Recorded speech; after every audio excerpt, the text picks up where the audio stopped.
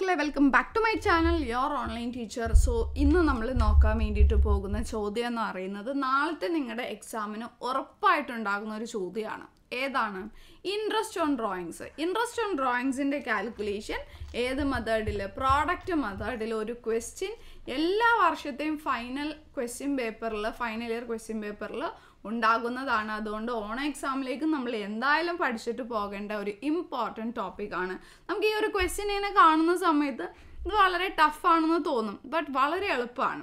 So നാളത്തെ നിങ്ങളുടെ എക്സാമിലേക്ക് വരുന്ന ഇമ്പോർട്ടൻറ്റ് 2 ക്വസ്റ്റ്യൻസ് ആണ് നമ്മൾ ഈ വീഡിയോയിൽ നോക്കുന്ന. 2 ക്വസ്റ്റ്യനും നന്നായിട്ട് പഠിച്ചിട്ട് പോകുക, വർക്കൗട്ട് ചെയ്ത് നോക്കുക, ആൻസർ കിട്ടുന്നുണ്ടോ എന്ന് നോക്കുക. Okay, so interest on drawings നമുക്കിങ്ങനെ പല ഡേറ്റും പല എമൗണ്ടും തന്നിട്ടുള്ള ഒരു ചോദ്യം ഉണ്ടെന്നുണ്ടെങ്കിൽ നമ്മൾ അതിനെന്ത് ചെയ്യണം? 4 കോളം വരയ്ക്കണം. ക്വസ്റ്റ്യൻ നോക്കി, അക്കൗണ്ടിങ് ഇയർ ക്ലോസ് ചെയ്യുന്ന December 31st. Interest on drawings 6% ആണ്. എല്ലാ ഡീറ്റെയിൽസും തന്നിട്ടുണ്ട്.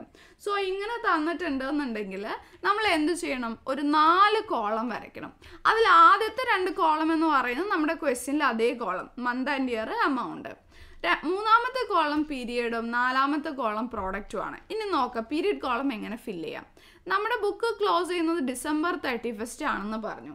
സോ ജനുവരി 1 മുതൽ December 31 വരെ എത്ര മാസം ഉണ്ടെന്ന് കൗണ്ട് ചെയ്യാം. എത്ര മാസമുണ്ട്? 12 മാസം. ഇനി അടുത്തത് ശ്രദ്ധിക്കണേ, കൗണ്ട് ചെയ്യുമ്പോൾ ശ്രദ്ധിക്കണേ. ഫെബ്രുവരി 28 മുതൽ December 31 വരെ എത്ര മാസമുണ്ട്? അപ്പോൾ ഫെബ്രുവരി 28 എന്ന് പറയുമ്പോൾ ഫെബ്രുവരി മാസം അവസാനമല്ലേ. അപ്പോൾ ഫെബ്രുവരി എന്ന് തൊട്ട് നമ്മൾ കൗണ്ട് ചെയ്യരുത്. മാർച്ച് മുതൽ, അടുത്ത മന്ത് മുതൽ കൗണ്ട് ചെയ്യും. എങ്ങനെ കൗണ്ട് ചെയ്യും?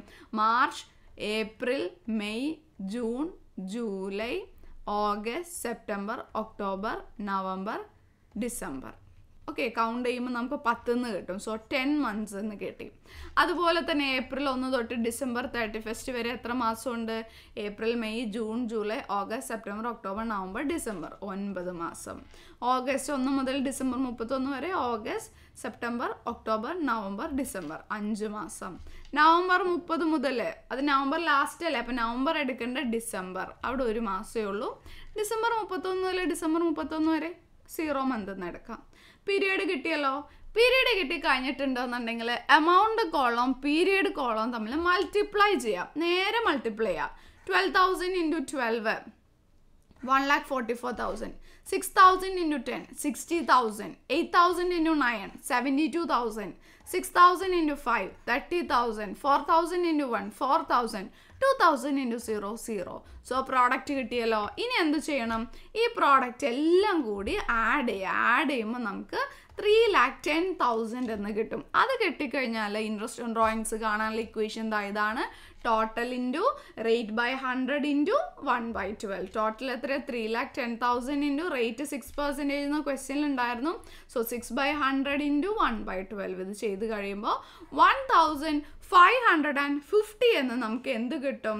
ഇൻട്രസ്റ്റ് ഓൺ ഡ്രോയിങ്സ് കിട്ടും. സോ ഇത് ശരിയാക്കിയാൽ 4 മാർക്ക് ഉറപ്പാണ് കേട്ടോ.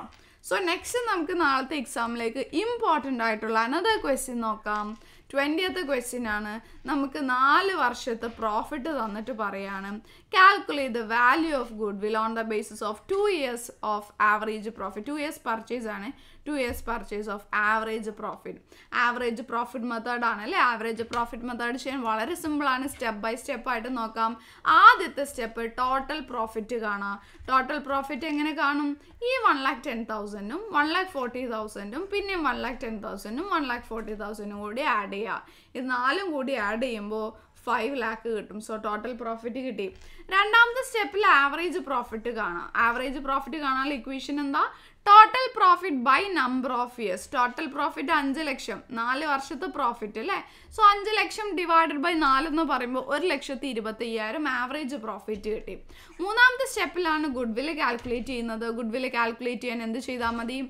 Average profit into number of years of purchase. Average profit നമുക്ക് 1,25,000 കിട്ടി.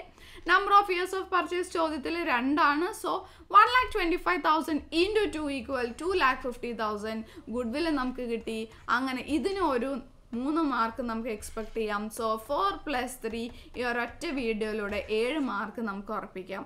ഈ 2 ചോദ്യം നാളത്തേക്ക് നിർബന്ധമായി നിങ്ങൾ പഠിച്ചിരിക്കണം. ഈ വീഡിയോ ഹെൽപ്ഫുൾ ആയിട്ടുണ്ടെങ്കിൽ താഴെ ഒന്ന് കമൻറ്റ് ചെയ്ത് അറിയിക്കുക. താങ്ക്